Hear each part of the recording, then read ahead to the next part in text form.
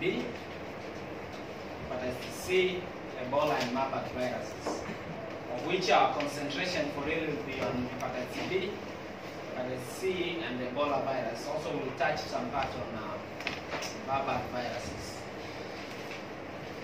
Starting with hepatitis viruses. Hepatitis viruses, these are a group of viruses which are principally affect the liver cells and cause inflammation.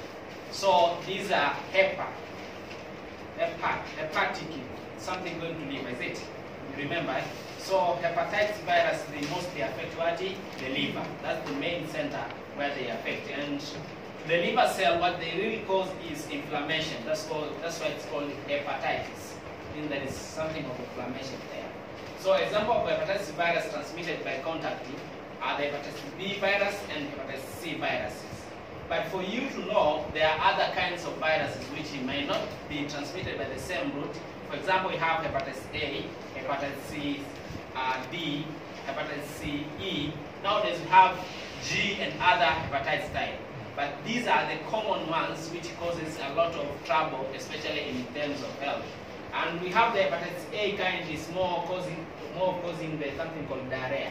It can cause diarrhea, and you get it through oral fecal contamination. So that's the hepatitis A. Then we have hepatitis E, and mostly again can be caused with the oral contamination or oral fecal contamination. But these two, hepatitis B and C, they can be caused by more than these routes. We are going to explain, we are going to see other routes which can be used by these type of viruses. And the major thing that they happens to this kind of virus is they cause inflammation of the liver, which may complicate to other conditions, as we are going to see. So, characteristics and structure of hepatitis B and C. Hepatitis B virus is a member of heparin virus family, and hepatitis B virus is DNA enveloped virus and has icosahedral nucleocapsid core containing partially double-stranded circular DNA genome, and the envelope contains protein called the antigen, hepatitis B surface antigen. So it has something called what? Hepatitis B surface what? Can I repeat this sentence? The envelope contains a protein called this surface antigen, which is in bracket hepatitis B surface antigen. Repeat. The envelope contains a protein called surface antigen. Hepatitis B surface antigen. I told you to repeat because this is the major diagnostic criteria for you. Mostly when you are going to test, we test something called what? Hepatitis B surface antigen. That's what we test in lab. So if you are thinking maybe your patient is having this kind of disease, we will always ask for the test, which is hepatitis B surface what? Antigen. This is the test most we are going to ask because it is very presentable and very unique for this kind of virus. This is the schematic of hepatitis B virus and surface antigen. As you see, we see the hepatitis B E antigen. We see the hepatitis B surface antigen. There's some places there you can see them. Appreciate. Then we have partially double-stranded. You see inside the DNA polymerase. We have also the hepatitis B core antigen. All of these, they are used as sometimes in terms of diagnosis and prognosis of disease. The measurement of prognosis and diagnosis of disease, you can use one of it to tell if what is happening can be seen. Actually, the summary for replication of hepatitis B virus, mostly you will see most of viruses, the way they do, they are almost, they move on the similar path. Most of them move in the similar path, of which we have the attachment. When they attach themselves, mean that there is a receptor whereby they go and form an coating. They remove themselves from that big shell which they were encapsulated. Now, the host DNA repair, the copy of DNA also do transcriptions. Whatever happens inside, translation whereby the protein are made. Then what happens now, you can see the encapsulations happens. Then all other system happen to the point of exit. Those are just the things which happens in the real process of replication cycle. But we have the hepatitis C virus, which is a single-stranded. We say the hepatitis B virus is what? A double-stranded. This one is a single-stranded RNA RNA virus classified as family Flaviridae, genus Hepatitis virus. It's an enveloped virus as well, surrounded by protective shell of protein. Those are important components, and further encapsulated the lipid fat envelope of cellular material. The genome of hepatitis C virus is highly mutable, meaning that it is in the risk of changing every now and then. They change. They are highly mutable. And by constant mutation, hepatitis C virus may be able to escape the post-immunological detection and elimination. Therefore, it is very tricky to treat this kind of, or to deal with this kind of virus, because if it mutate, means that today if you prepare a certain army to fight against this virus, tomorrow it may change, presenting another way. Therefore, your body immune won't find it again, is it? Therefore, due to mutation behavior of this kind of virus, it's very difficult again to fight or to deal with this kind of virus. Even your body will fight a lot to find a way to eliminate this kind of virus. So whenever you hear something mutable, something which can mutate easily, means that there is difficulty in terms of treatment. There is difficulty in terms of fighting with that particular disease. For a C virus, it has a bilayer, you see. I've seen the bilayer, the green kind of, the E protein, and also we have the nucleocapsid, you see inside. Then let us talk a little bit about hepatitis B now. We have seen the summary of it. Now let us talk a little bit about hepatitis B virus. Hepatitis B virus infection is the disease of global significance. When you say of global significance, it means that it has a medical importance in terms of the way it affected people, because at last it affecting human health, and again it can complicate and goes even to the socio-economic and it carries other burdens within the families and nation at large. Mostly this happens when you have the chronic hepatitis, which is the spectrum of disease, because when you have this chronic, it means that you may end up having liver cancer, liver cirrhosis, and other conditions which mimic those conditions.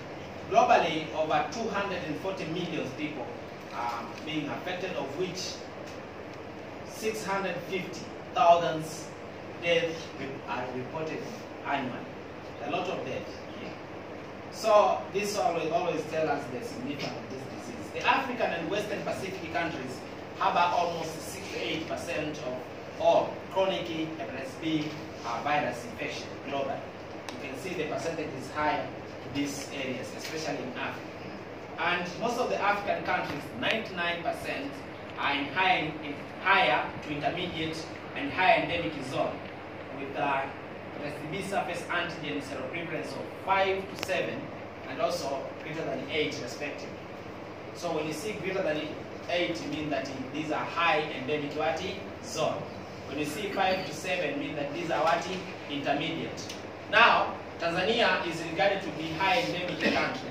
The seroprevalence of this hepatitis B virus infection in the country has been reported to be 6 in general population in Dar es Salaam. These have been reported.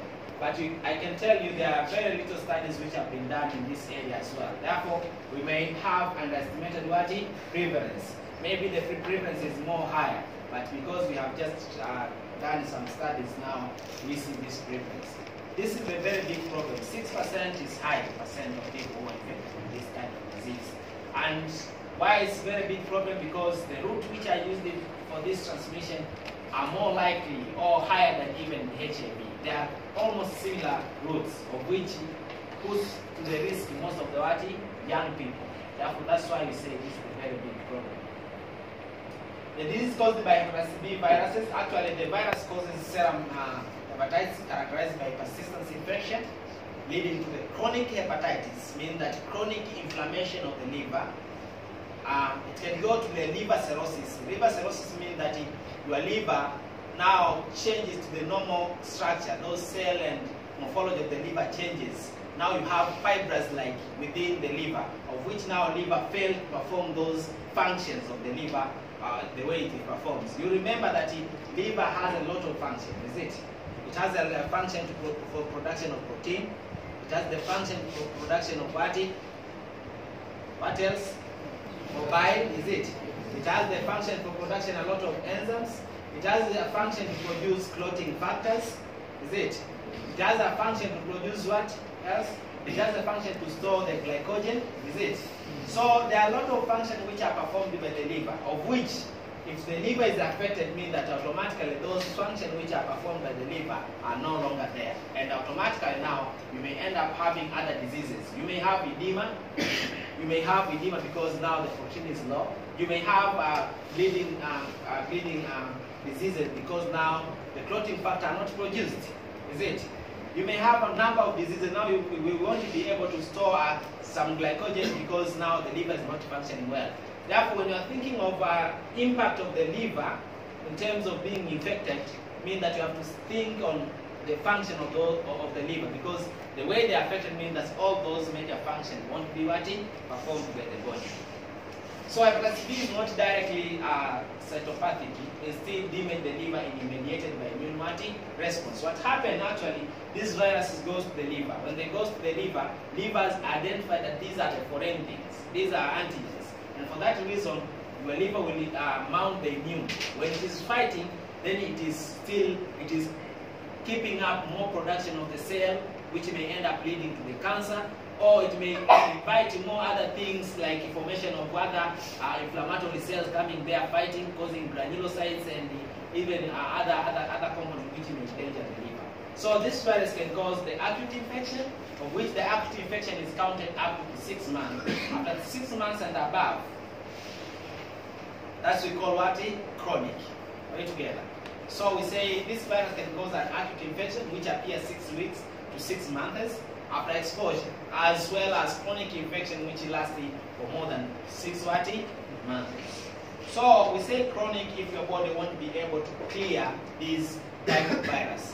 The possibility that your body immune may clear this virus, but this is very difficult for young people, especially for infants who are born from the mothers who have been infected by this disease, because as we know, the young people don't have immune. The immune is still very low, is it? And they are growing up, that's why they make the immune to become stronger. Therefore, when they are born with this kind of disease, while the immune is not well functioning, there is high possibility for them to acquire this disease for life, because the immune won't eradicate this type of disease. Are we together? So for all the people who the immune are competent, there are possibility there are some people who may end up having lack of eradicating or removing this disease or eliminating this disease in their body. But most of the people end up having this disease for life, or end up forming the immune, which again complicates, causing a lot of problems within the body.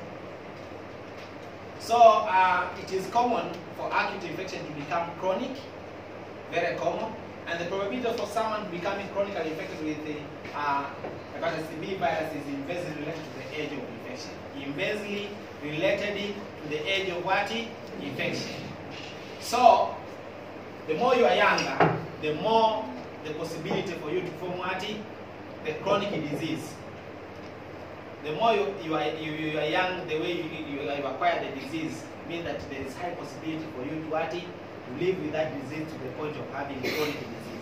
But if you acquire it maybe in the lifetime, like in age like in 20s, 50s, whereby your immune is strong, there is high possibility that it cannot even cause a lot of problems. But we have something called the acute hepatitis, of which you get infected these days, some few days you die. Are we together? So infection at the earliest age increases the chances of becoming chronic carrier of the virus. Thus, babies born in infected mother are at very high risk of becoming carrier and developing liver pathology. Have you seen the essence of the sentence which I mentioned, that the acute infection become chronic? The probability of someone becoming chronically infected with the hepatitis B virus is inversely related to what? With the age of infection. Those were explanation. So, how do we get this hepatitis B virus? Number one is sex. That's why when I was trying to talk, I said major routes which are used for the infection for causing infection during HIV. They are the ones which can be again cause or make someone get prone to this kind of disease. Of which number one is sex. You can get it if you have unprotected sex with someone who has eaten or your partner blood, saliva, semen, vaginal secretion into your body. So this disease complicates more even than what? HIV. It's very hard for you to get HIV through a kissing if you don't have oral thrush or what? Ulcers. But kissing with someone with this kind of disease gives you almost 100% of getting this disease. Are we together? They say that this disease is almost 30 times infectious compared to HIV. Are we together? So it's more dangerous compared to even HIV. So you can get it if you have unprotected sexes with someone who has it, or partner bloods, or maybe saliva, semen, vaginal secretion and enter your body. Sharing needles again, as same as HIV. Virus spread easily via needle and syringes contaminated with infected blood. Accidental needle sticks. Healthcare workers mostly. Maybe you're in theater, you're doing something with regard to your patient, or you're trying to put cannula, or you're trying to do something with regard to your patient, and you're using sharp objects. You will find yourself maybe you have stick to yourself. That may cause again this disease. Mother to child. So pregnant women with hepatitis B can pass this to their babies during childbirth, but there is a vaccine to prevent newborn from becoming infected. This has to happen within 72 hours. That's why most of babies, when they are born, the first thing that they receive some of the vaccine, one of which is called the BCG. The BCG vaccine is one with this type of protection. So what are the symptoms for the hepatitis B virus? When you are first infected, the warning signs include jaundice. The jaundice, this is the yellowish coloration in mucous membrane, in your eyes, will come yellow. But for those people who are white, they're color of, they're white people. They show yellowish coloration like dirty Fanta, kind of. You know how that Fanta. The yellow color we are talking, the jaundice is this way. Together. This is the color that you are talking. Therefore, if someone gets infected by this disease, most of the time you get this color. Why you get this color? Because one of the functions of the liver is to convert the what? Convert what? To convert it by bilirubin from indirect to direct bilirubin, of which now if the liver is not functioning well, there is accumulation of indirect what? Bilirubin. The accumulation of indirect bilirubin won't be excreted through the normal route, which is the kidney. And for that reason, they keep accumulating within the blood. And as they keep accumulating within the blood, what you present is the color, the yellowish color, in all those areas which can show changes of the color. But if you are not sick from this disease, your liver is functioning well, automatically now the indirect bilirubin will be converted to what? Direct bilirubin. The short story on indirect bilirubin is the indirect bilirubin is water insoluble, meaning that cannot what? Get excreted through kidney. Are we together? If you cannot get excreted through kidney, that they keep accumulating within what? Body. But if your liver is functioning well, what will happen is the indirect bilirubin will be converted to what?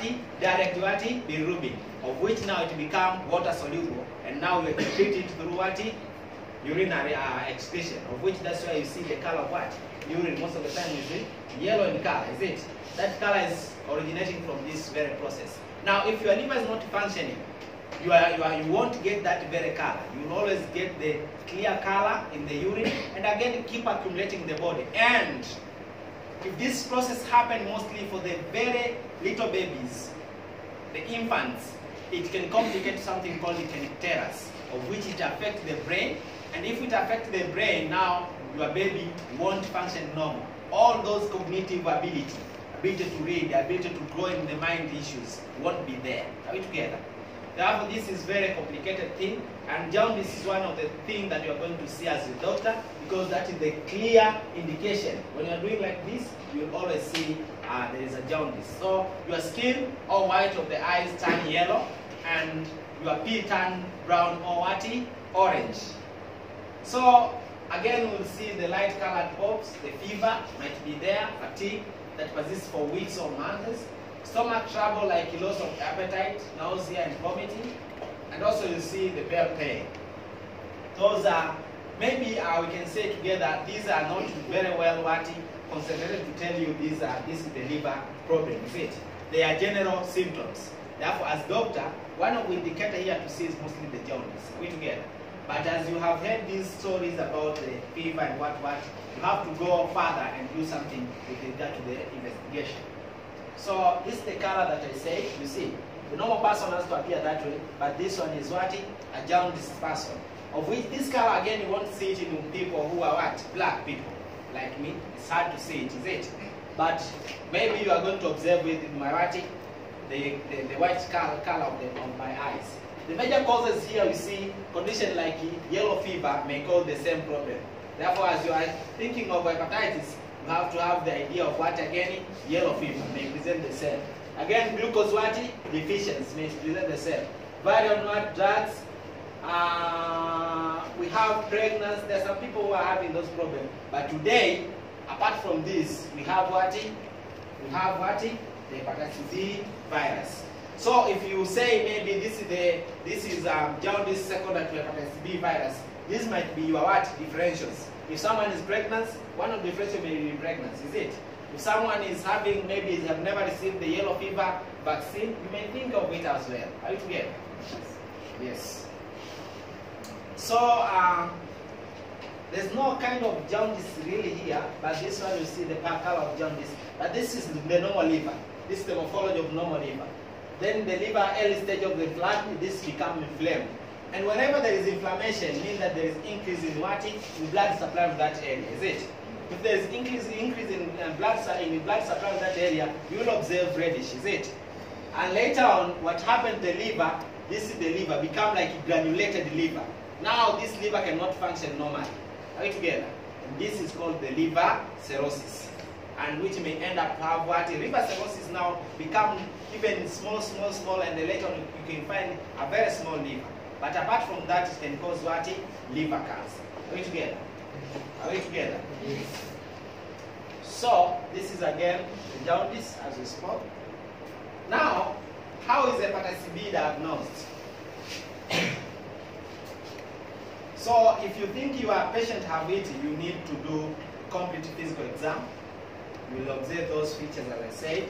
Then test the blood to see if the liver is what? Inflamed. Now, here there is again a science. A liver performs a lot of function. Are we together? We said it can produce protein. One of the protein which is produced by the liver is albumin. Then if you test it for the liver and you find that maybe there is a very low albumin, means that there is possibility your liver is not functioning well. Are we together?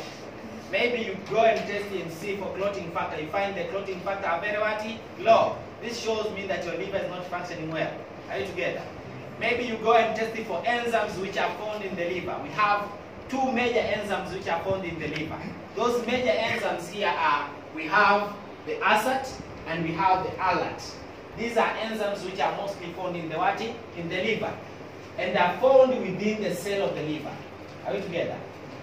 And for that reason, if there is any possibility for that particular person being sick of or having a inflamed liver, this means that those enzymes will not be available within intracellular only. Now they will go outside. Are we together? And for that reason, we are going to find elevated level of ASAT, elevated level of what? ALAT. In the body, actually, in the normal blood, you will find a certain level of ASAT. You will find a certain level of ALAT. But for someone who is having inflamed liver, the level will what? Raise up. And if it has risen up, you have to think of inflammatory process which is taking place in what? In the liver. Are we together? So those are things which might happen. And for that reason, you test and find out maybe the liver is not functioning so well, the liver is not doing so well, and for that reason what you have to do is you go specifically to testing if that particular patient is having this kind of virus. Are we together? Have you seen the way we go together? So the first thing you look for the clinical symptoms. As doctor, someone will come with complaint. From that very point, you will observe some signs which will show you, because now you have unwrapped the story, you know what is hepatitis B. You may have a query of hepatitis B, is it? Now you go and ask for what? For liver functional test. We said the liver functional test, we have mentioned already. One of the most clear is the ASAT, the ALAT, the albumin production, and the other protein which are produced by the liver. If they are not produced in that normal state, it means that the liver is not functioning well. And for that reason, means there is something happening in the liver. So the next step is for you to go and think of tests which are very specific for this hepatitis B, of which hepatitis B surface antigen and antibodies, they are the ones which are very specific. Are you together? Then we have hepatitis B surface antigen, as I said earlier, that antigen are proteins of the hepatitis B virus. They show up in blood in 1 to 10 weeks after exposure. And they go away after 4 to 6 weeks. If they are still there after 6 months, the condition is chronic. We have next is hepatitis B surface antibody.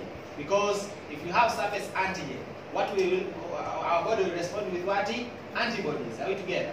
And for that reason, antibodies are protein made by your immune cells. These show up after hepatitis B surface antigen disappears. They are what you make you immune hepatitis B. These are the ones which will make you immune from hepatitis B, because they are going to help you if you go to a point of eliminating them. But if you are not able to eliminate them, they will stay there, but you still have surface antigen within your body. Are we together? So, other about diagnosis, the blood for serology can happen. We have other methods like ELISA.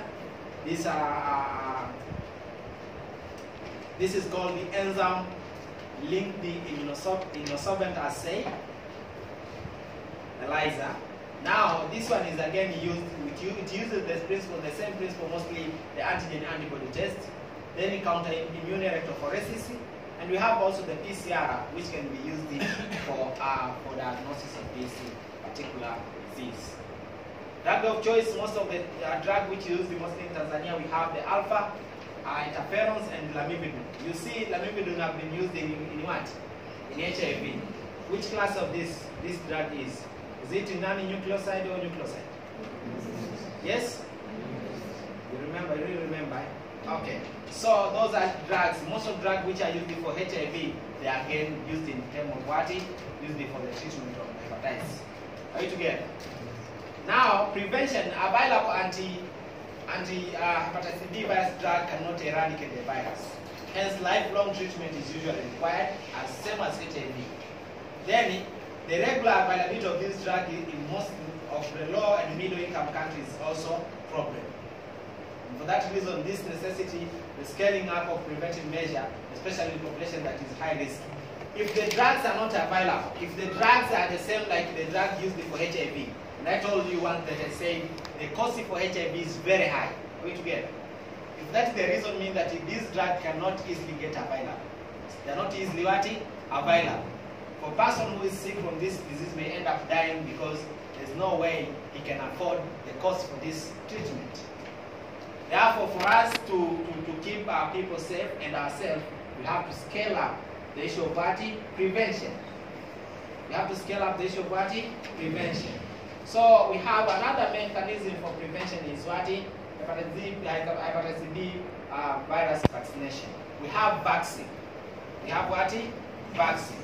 This vaccine can be used very well, and therefore an effective vaccine against the hepatitis B virus has been available since 1982, and it has been included in a pediatric vaccination program since 2002 in Tanzania. So the vaccine is being offered during 4, 8, and weeks after delivery, and all the people can also as well receive the vaccine, as I said.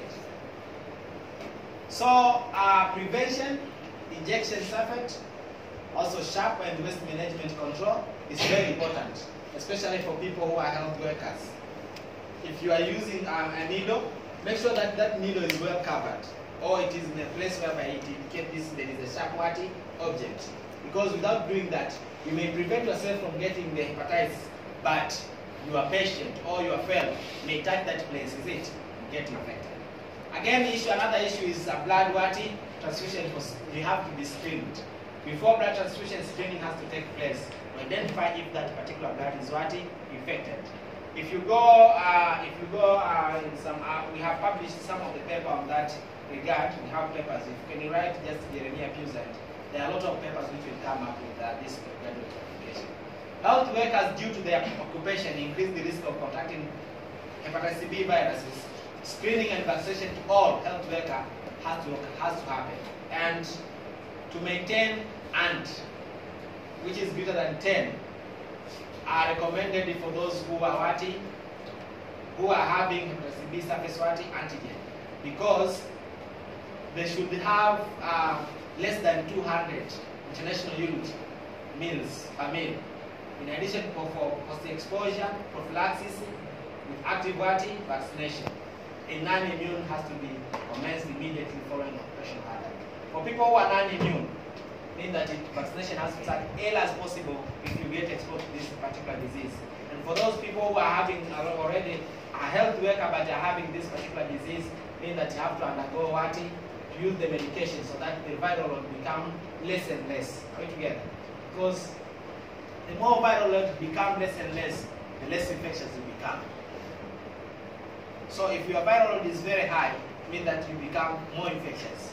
That's why even in HIV, we know that a mama or mother with HIV, but with a very low viral load, means that there is high possibility for a kid to come up without being infected. But if a mother is having very high viral load, there is high possibility for that kid to get infected. That is the same. Even when you sex with someone who is having high viral load, the chance for HIV is high compared to someone who is having low viral load. Are you together? So we have hepatitis C. Disease caused by hepatitis C virus are mostly the same. So it causes hepatitis. Also it causes hepatocellular carcinoma. So among hepatitis B and C, hepatitis C is worse in terms of prognosis, because it can easily go to hepatocellular carcinoma. Hepatitis C virus infection sometimes result in acute illness, but most often become chronic conditions that can lead to the cirrhosis of the liver and liver cancer. So when you are asked to compare these two viruses, hepatitis C virus can easily complicate to cancer. Can easily complicate to cancer. And until now, I've not seen the vaccine. We're no longer having. Maybe we are having development or what's happening, but we don't have vaccine already here in our setting. So the risk for hepatitis C virus, the infection is present worldwide, although its prevalence varies in different regions. Travel at risk of infection in countries where the blood supply is not adequately screened. So Tanzania, it was among, but nowadays we are doing good because we are now screening the blood. Transfusion is required due to an injury. Humanitarian workers in health setting are also at risk because almost the same mechanism of transmission which happened in hepatitis B can happen in this particular disease. The symptom, in majority of the cases, the infection is asymptomatic, meaning that you cannot see symptoms. Persons do not exhibit symptoms. Those with symptoms usually get ill 6 weeks to 6 months after exposure to viruses. In the acute phases, symptoms include fever, the same like we mentioned in the hepatitis B virus, the fatigue, the vomiting, nausea, abdomen pain, lack of appetite, dark urine, and jaundice. The same like hepatitis B viruses. So we have hepatitis can develop into chronic infection after many years, causing cirrhosis and liver cancer. Persons with acute or chronic hepatitis C are usually monitored to determine the best course of treatment, which including taking antiviral medication, as we mentioned before, hepatitis B virus. Laboratory diagnosis, other laboratory diagnosis blood for serology can be used. The same mechanism can be used. Blood for serology, for example, ELISA, counter immunoelectrophoresis, the one as we used in hepatitis B virus. And most the drug of choice the same as we used in hepatitis B virus, which is alpha interferon plus the ribavirin. Those are things that you must remember. Prevention, there is currently no preventive medication or vaccine against hepatitis C virus, as I said earlier. So the risk of activities you will be getting during your trip to prevent any injuries, during your working hour, during anything that you're doing. The issue here is prevention. We don't have we don't have any way medication or vaccine. Avoid getting new piercing or tattoo on your trip or anyway. Also, do not share needle or other bread. Also, if you need medical or dental care abroad, then ensure that it is done in reputable facility. If you need them, because they easily get the blood, is it? Yeah? If you need medical or dental care, the dental care uses the instrument, is it? Of which blood contamination of blood happens. Always practice safe sex. Use condom correctly and consistently, and abstain from watching or abstain from the intercourse. Are we together? That marked the end of two presentations, the hepatitis B virus and hepatitis C virus.